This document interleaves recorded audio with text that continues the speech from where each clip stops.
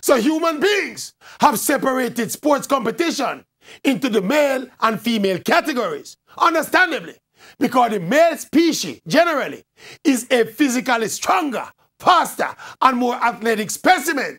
So if you want true equality in sports competition, you have to pre-horse racing. And specifically, the champion filly we have in Jamaica, named She's a Manita. She beat man, woman, boys, and girls. She win the Triple Crown, which is the Guinness. She win the Derby and the St. Leger. And now, the settlement of all argument, the Diamond Mile. Look and listen how woman beat man in a Jamaica.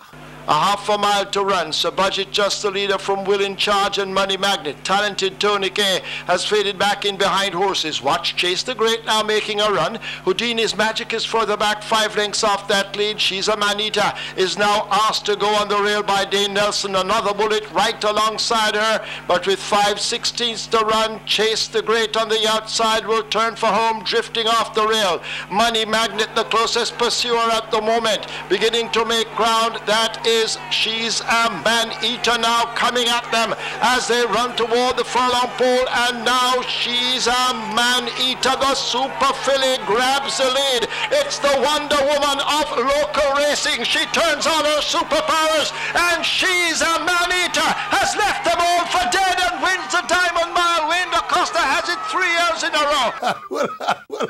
Where Big Daddy cool? Him done fool.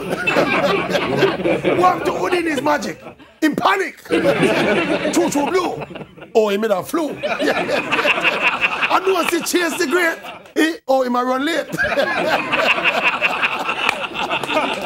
The argument's supposed to be done.